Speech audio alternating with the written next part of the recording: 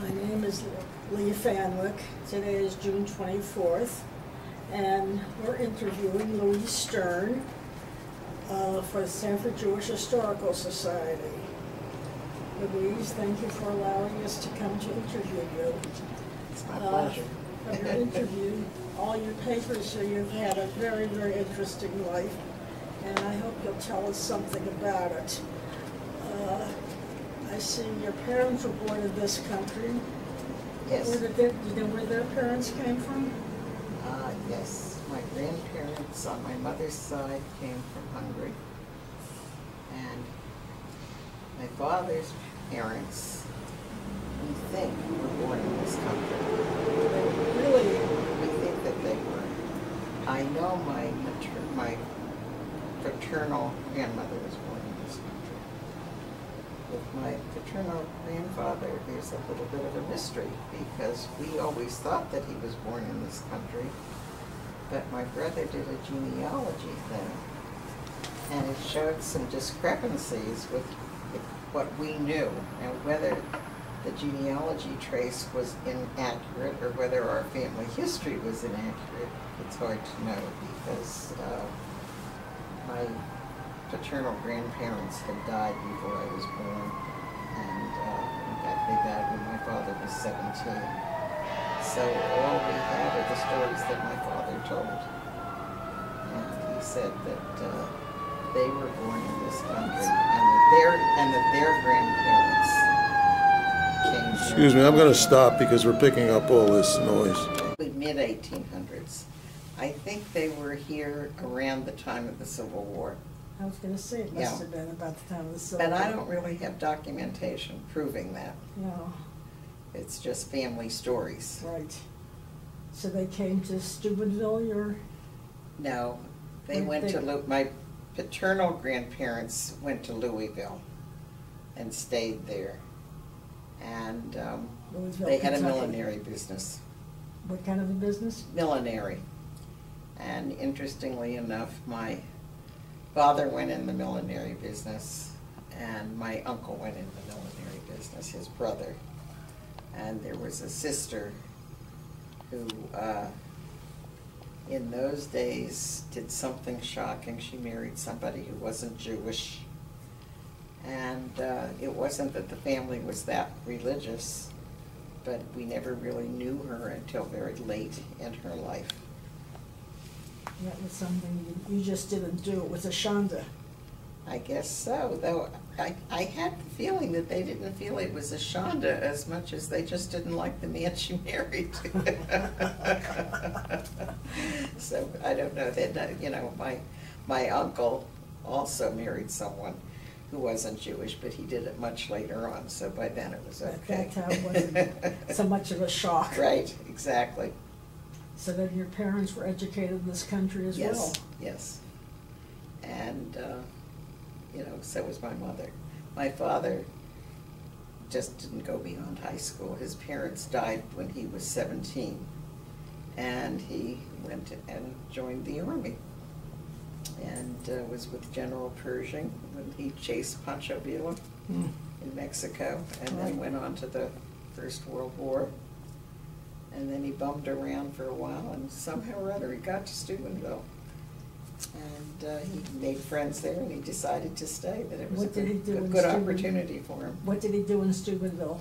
Well, one of the friends that he made was a man by the name of Louis Anathan. That's who I'm named for. And they met at a restaurant, and they got to be, you know, friendly. And they had the big department store in that tri-state area. Not, you know, I mean the small towns in Kentucky? Well, no, it wasn't Kentucky. It was West Virginia, Pennsylvania, and Ohio. Okay. They all kind of met right around Steubenville. And so it was a big department store for that area. And he became the controller of the store, as well as leasing the millinery department. Was the store a big department store? Yeah, it was called The Hub, and it was like the big store in that area. So they drew from the small towns in that area. and, you know, it was a lot, coal mining and steel. Right. When did you move to Cleveland? I didn't move to Cleveland. I went as a boarding student there. Oh, you went to the boarding student there? Yeah, I was at Laurel School. And I think I mentioned that I had wanted to go to Smith. Yes, you And did. my high school, I knew, would not prepare me to get in there. So I decided that I'd need to go to prep school, and my parents, you know, went right along with it. It turned out to be very fortuitous, because at that point my father was quite ill, and he was at the Cleveland Clinic. So, you know, and I was in Cleveland, so. What was growing up in Steubenville like?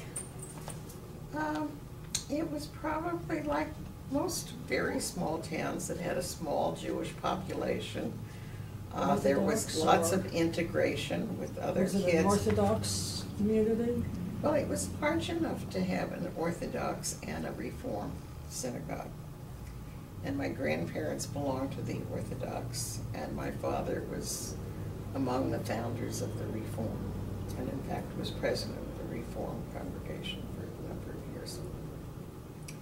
So we mostly went to the Reform, but on the high holidays, when our services were over, we would leave and go to the Orthodox and be with my grandparents.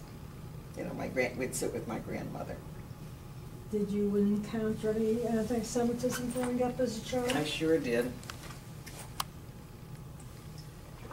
But it wasn't, it's hard to explain how it was. It was, people would they were very poor people. We called them hillbillies. Right. And they lived like in a shack in the hills that weren't terribly far from my house. So I would walk to school, and these kids were there. They were real roughnecks, and they would make all kinds of anti-Semitic slurs to me and to my girlfriend. However, in school itself and with teachers and the other kids, it was not apparent. And I think perhaps one reason for that was that most of the Jewish kids were among the more, I won't say they were wealthy, but they were among the more affluent. They were also the brightest, so they were the class leaders and that kind of thing. So That wasn't resented? there was, you know, if it was resented, I was not aware of it as such. I was not part of the in-group.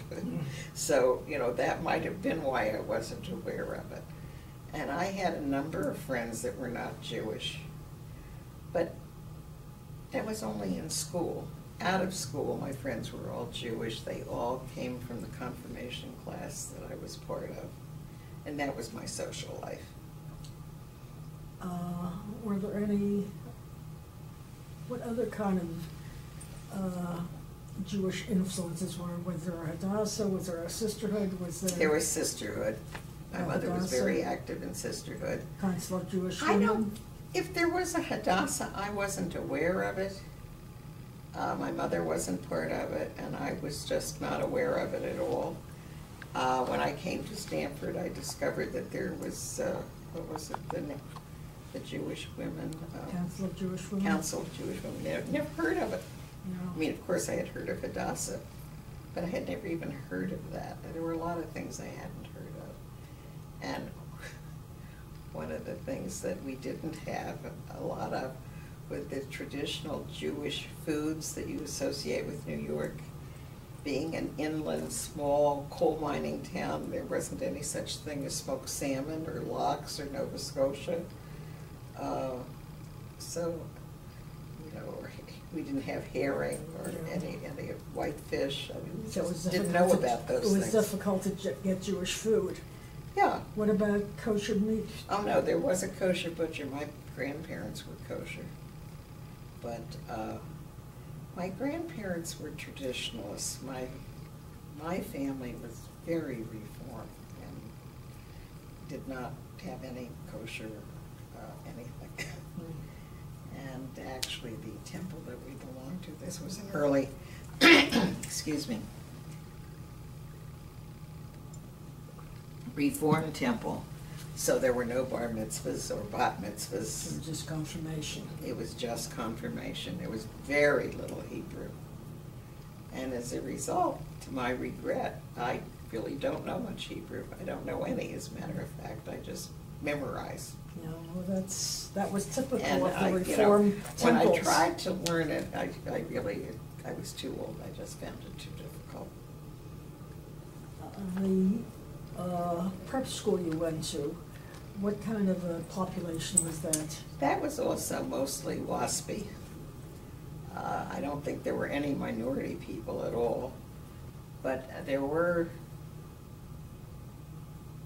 about 2 other Jewish girls in my class, one of whom was very friendly to me and very kind to me and would have me over for the Jewish holiday, so that was very nice. Where was the prep school?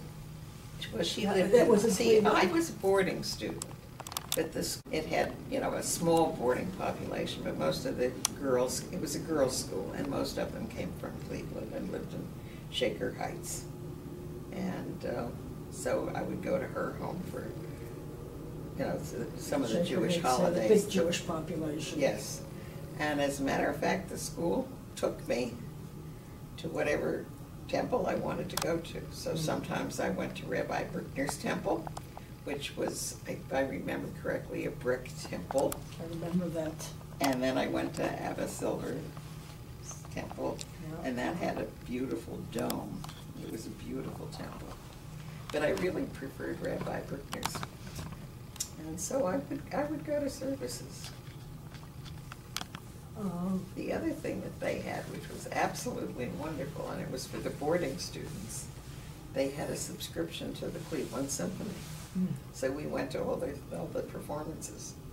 So that was very nice too. When you went to college, you went to Smith? And there were a lot of Jewish kids A lot of there. Jewish kids at Smith. Right.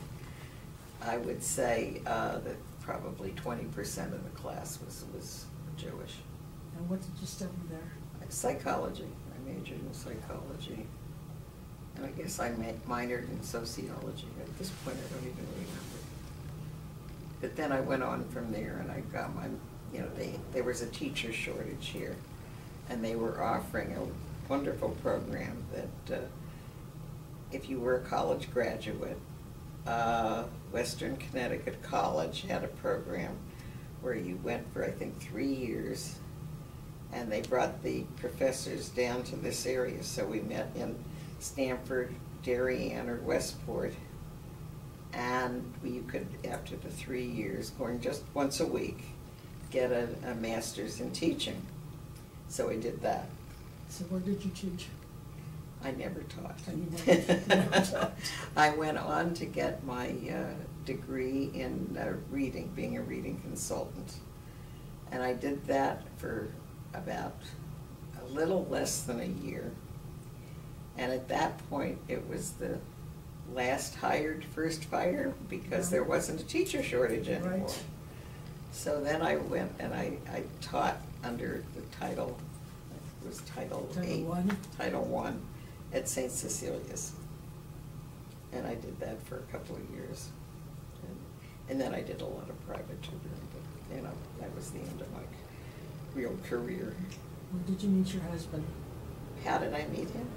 Yes. Or where? I met him in New York. I was working in New York in the garment industry, and he was in the garment industry.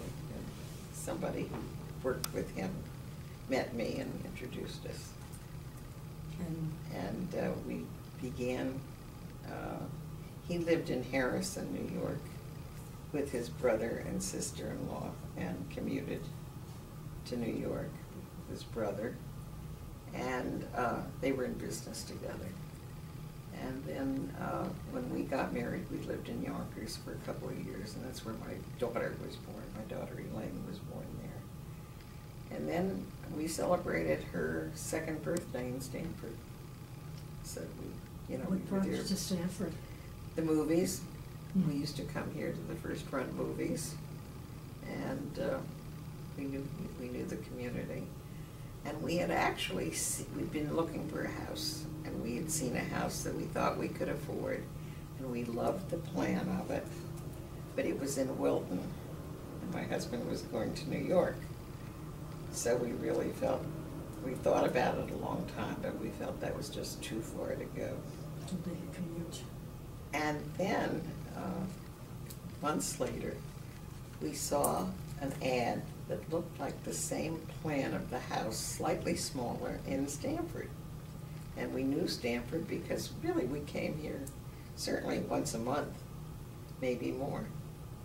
And so we came up to look at it, and that's when we bought the house on Woodridge Drive, which had tremendous problems because the builder was going into bankruptcy, and it meant we all would have lost everything. So we all united and we hired a lawyer and we saved our investment. But this meant that those original people really knew one another, and it was a very close, nice feeling to that whole area. It was very nice being there. Yeah, there was a lot of nice families there. A lot of good families there, right. Who else lived there besides George? George lived next door to us. Gail lived next door to George. The Colkers lived up the street.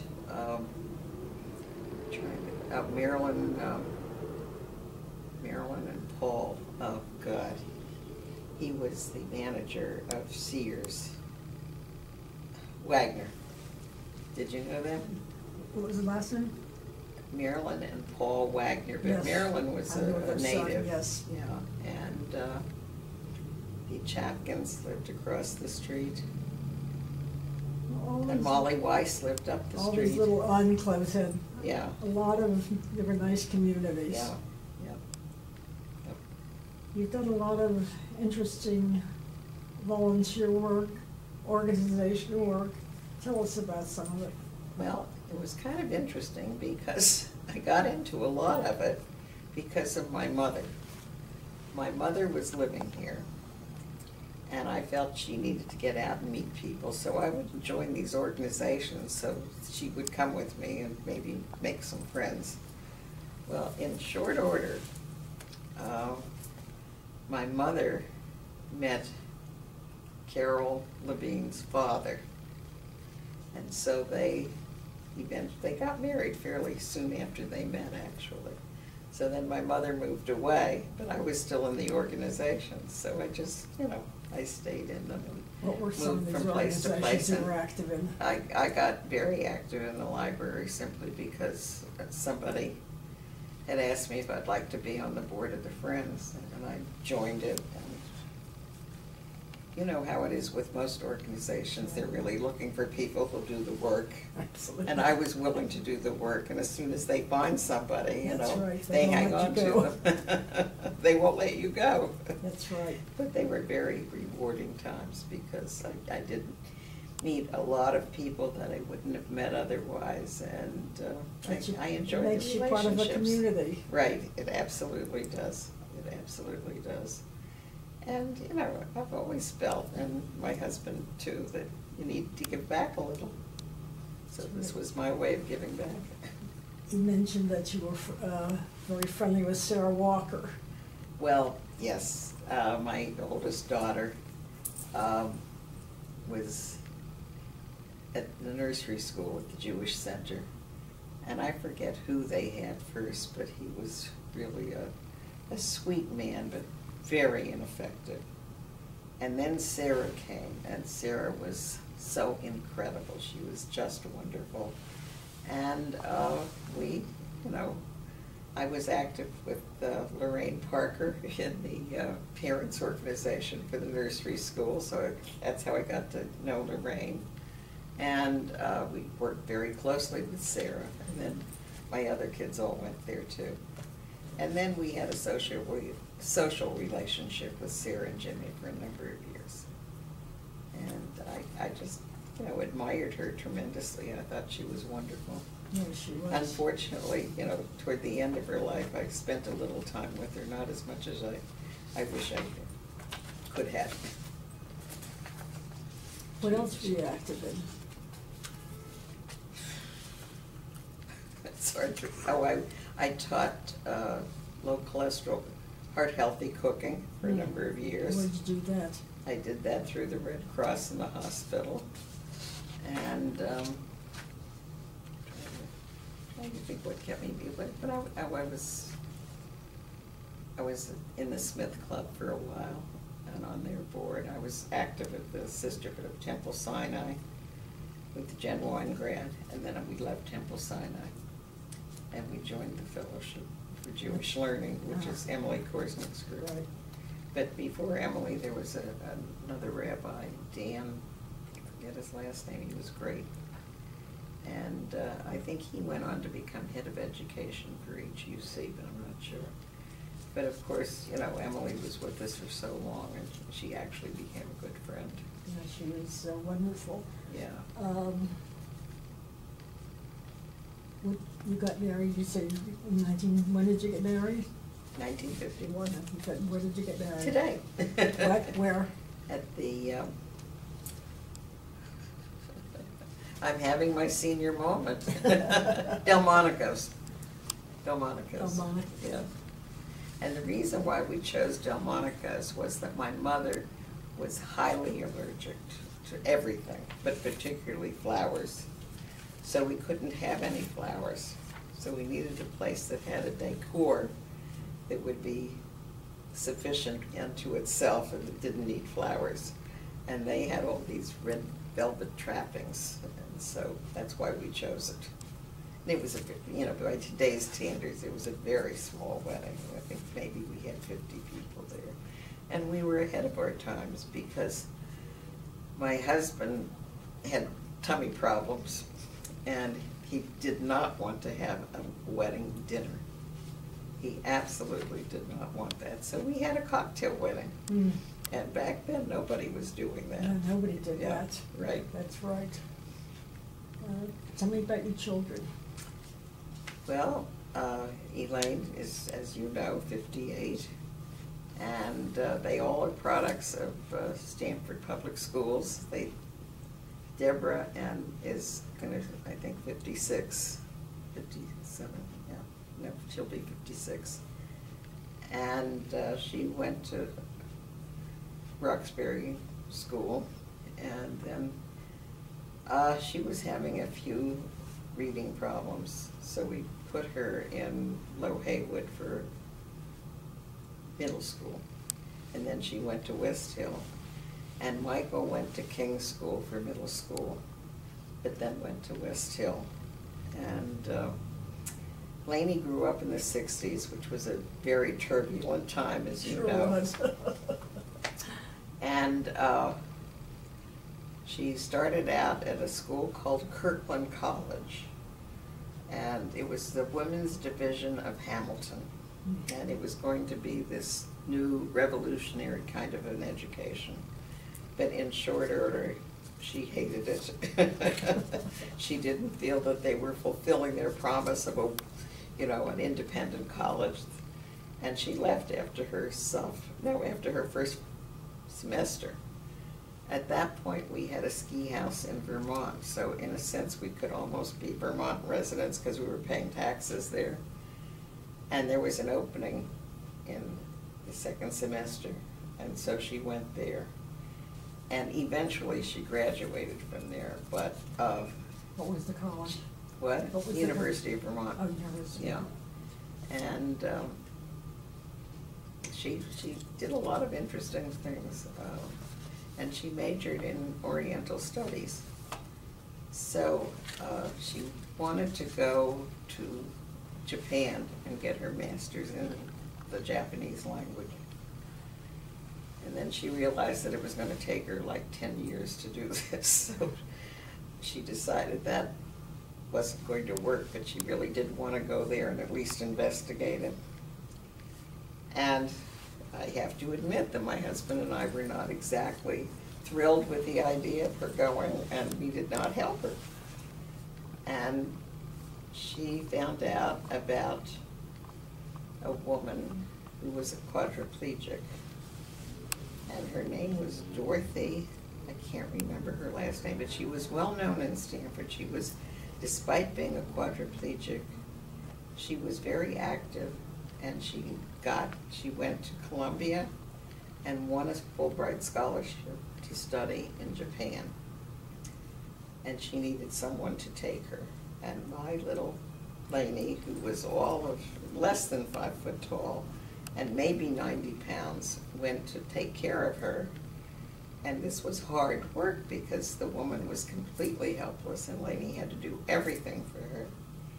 And she must have worked for her for about 6 months. She loved the woman but hated the work. Yes. And they did go to Japan, and she lived there for at least a year, and then hired her replacement and stayed another 6 months working for Nikon, translating their directions into English. And then she traveled around, you know, the Asian area. She went to China, and then she went to Indonesia, and she lived in Jakarta for about 9 months. And eventually she came home, and she went to work for the Asia Society. And that was a good job, but this was not what she wanted to do. It was administrative work. And when she was over there, she had become fascinated with acupuncture and really would love to study it, except that meant she had to go to England because there were no schools around here. And then finally, a school opened up in Stamford. Ironically enough, my husband at that point was in the real estate business, and he placed the school. I mean, they came to him, and he found them space, and he told Elaine about it. And so she went there and studied. And so she became an acupuncturist, and now she's the real old-timer. Where is she now? She's in New York, and she really has a very fine practice. And, That's interesting. yeah, and she teaches. Is she married?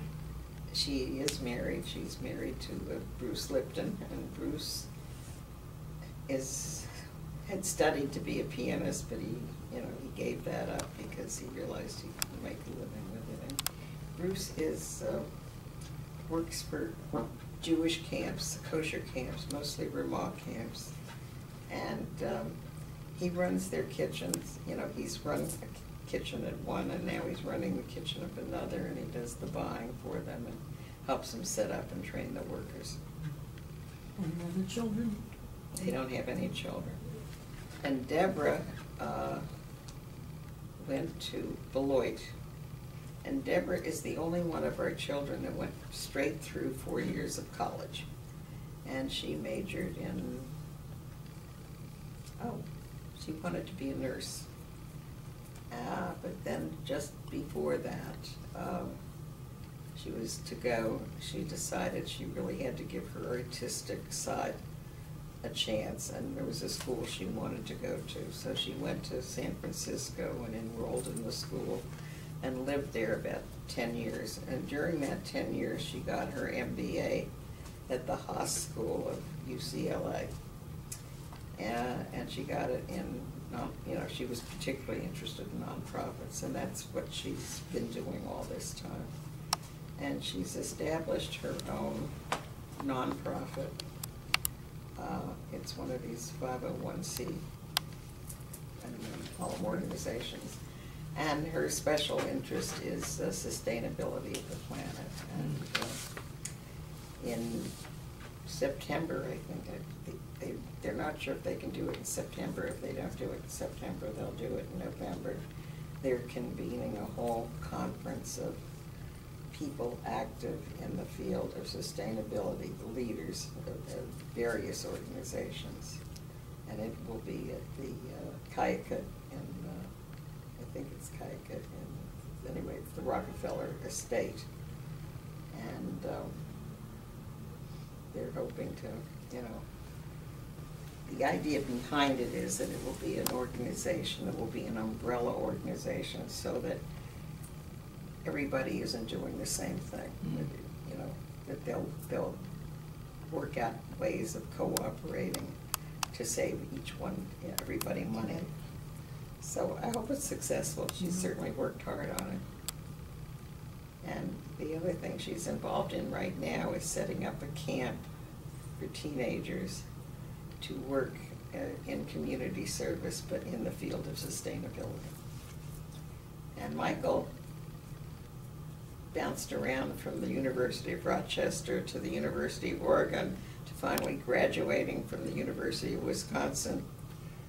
And he's done a lot of things. He was working in hydroponic farming for a while, and then he got 2 Haagen-Dazs ice cream franchises in Westchester, so he did that for a while.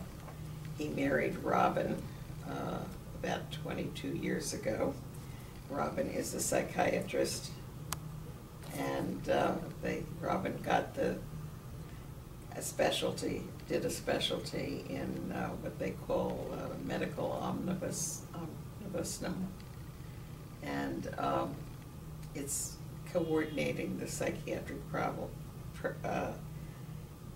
program in the hospital with the medical. And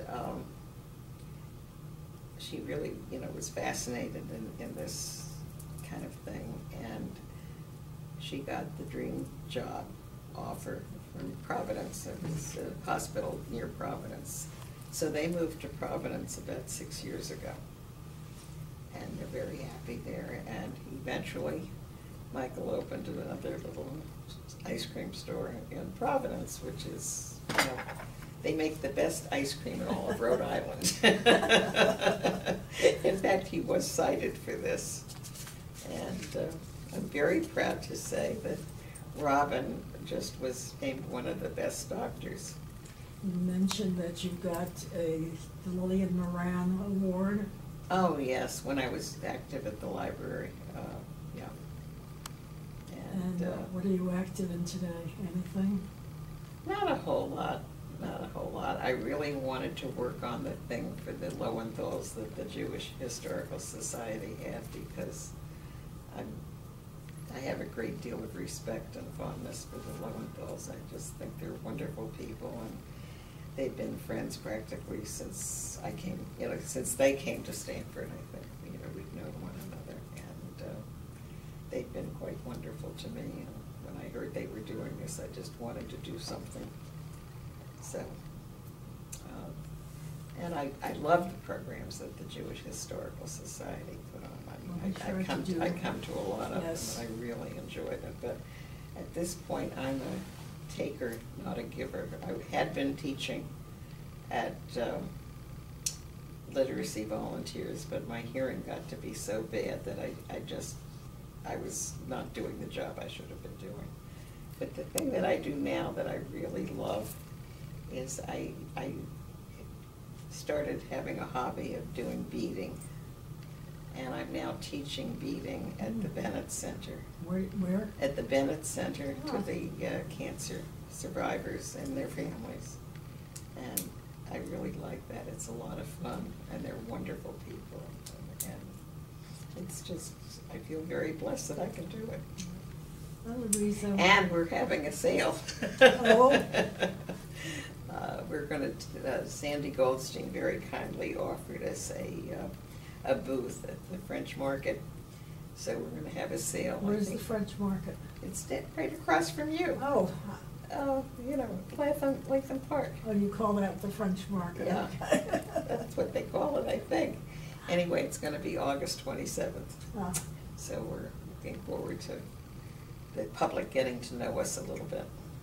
And then I was active at the fellowship for a while. But now I mostly just play. And I'm happy to be able to do that. Well, Louise, I want to thank you for allowing us to come to interview you today. Thank you. You certainly have had a very, very interesting life. It's been a good life. Stay well. I thought you were going to ask me some things about the early stores at Stanford and things like that. You should have. I can remember. Well, do you remember? Okay. Do you remember Greenberg's? Sure. Yeah, I can remember. I would just drop Michael off there, and I can't remember the salesman's name, and he would just take Michael and outfit him. Then I would come in and pick him up. All the stores at Bedford Street. And all the stores at Bedford Street, right. There was There was, Miller's Lilliputian. That's right. And then across the street, there was Foot Form. Dina's. And Dina's. Dina's. And, oh God, I used to buy all my clothes there. What can I, Ethel Allen. And then the kids had the Bedford Junior. I think that they specialized in teenage clothes. The polka dot shop. Yeah, and that was terrific. Isabel Eland was around the corner. Yep. They were all my stores. Those were all that was our Right. Fifth Avenue. Right, and it was wonderful. It That's really right. was. Every one of them was. Yeah. B. Altman was there. Right, and Best and Company. Best No, and I don't Company. remember B. Altman. No, you're right, it was It's Best and Company. Yeah. But it was the ones that were owned by the local merchants that were really good. That's right. And they so specialized in personal service.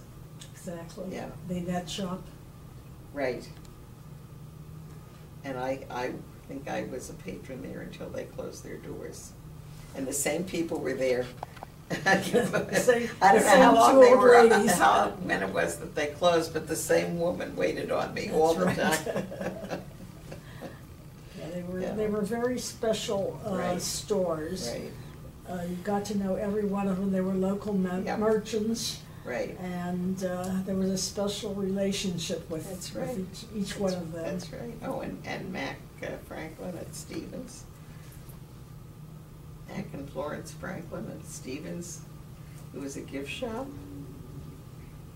Remember that. You never remember that? They had luggage and they had gifts. Oh, yes, yes, yes, Yeah. Stevens. Yeah. That's right. Right. And then,